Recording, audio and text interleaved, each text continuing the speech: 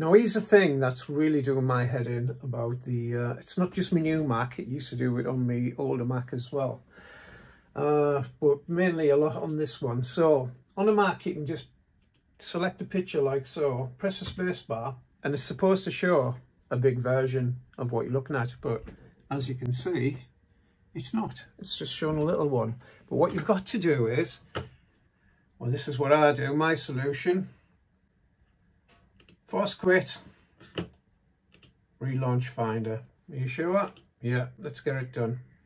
So you have to wait for Finder to relaunch, and then let's see what happens. Are we relaunching? Come on, take your time. There we go, we're back on. So now I click on the picture, press the space bar, and hey ho, shows you the big picture. What's that all about then? No.